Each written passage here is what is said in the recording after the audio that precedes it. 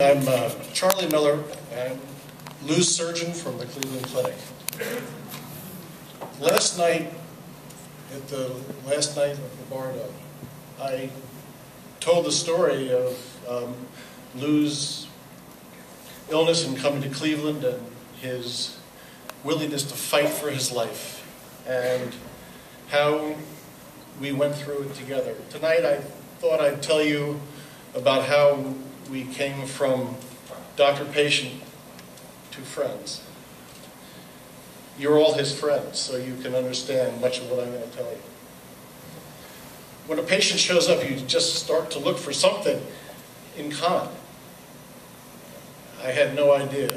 Rock icon, surgeon from the Cleveland Clinic, what could we have in common? Well, actually, we both have our roots in New York. Grew up here and loved New York. And we also loved at least the east end of Long Island. I don't want Long Island to get dissed all night long. And we both, I think, really enjoyed thinking outside the box and teaching young people, I learned. So when Lou first came, he was very sick, as you all know. And part of what this liver disease does is takes part of your mind, part of your emotion. And before the transplant, Lou had to come to Cleveland off and on to get certain therapies, and he was getting sicker and sicker and a little crabbier and crabbier as time went along. And one time he was about to go back to, he wanted to get back to New York really badly, and he called me and said, "Charlie, please, come, let me out of here, I want to go home." I said, "Lou, I'll be there just as soon as I can. I'll walk over and I'll say goodbye." And on the way over, I got a phone call.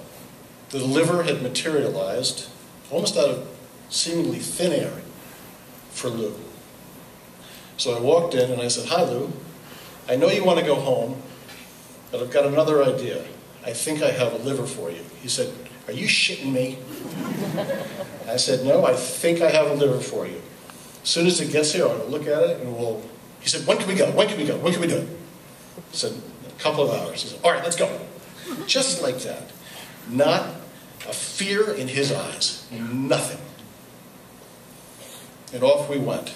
Now I'll tell you, this is the first time I've ever sewn in a liver to the rhythm of my patient's music.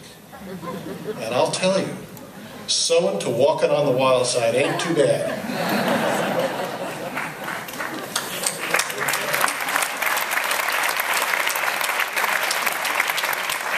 It was a beautiful operation. And after that, this operation takes the measure of a man. And Lou measured up in every way and more. And as we call it encephalopathy, as the mind clears and his energy returned, we started to talk. And by the way, Lou not only talked a lot, but he was a really insightful and really good listener. And so we began to share things about our lives, about our mentors. I got to learn about Andy Warhol, you got to learn about my mentors. Our dreams, our desires to teach people what we know, our love for the air, for the sun and the water of East Hampton, just breathing that air, for great food.